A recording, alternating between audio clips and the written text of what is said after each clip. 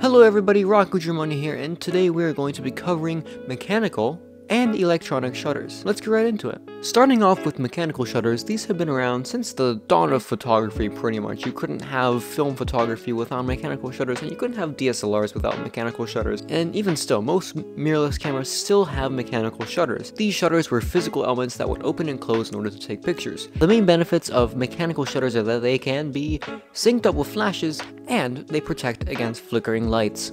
The one downside though is that they have a shortened lifespan due to being a mechanical element moving around inside of the camera. Moving on to electronic shutters, on the other hand, they are completely silent and they work by turning the sensor on and off. And when compared to mechanical shutters, they are a more recent development found in phones, drones, and pretty much anything that doesn't have the space for an actual mechanical shutter.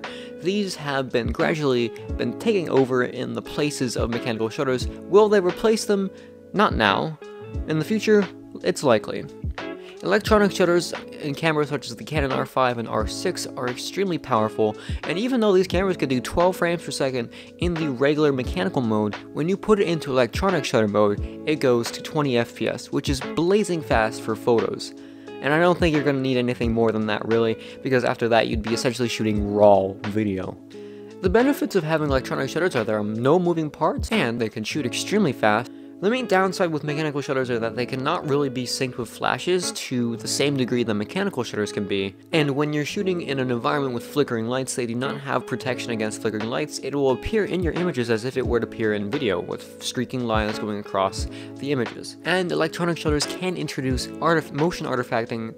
As time goes on, these technologies will be improved. The only real thing I don't really like about the electronic shutter is that you don't get the shutter sound. I just like the sound of the camera clicking, but if I want that 20 frames per second, or if I'm in an environment where I do need to shoot silent, I like it.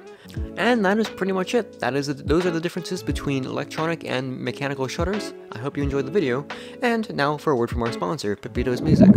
Pepito's Music has provided me with lots of amazing lo-fi music that I've been using in my videos for quite a while now. Check the link in the description to find out more. Alright, that's everything. If you enjoyed the video, be sure to drop a like and subscribe, and I will see you all in the next video.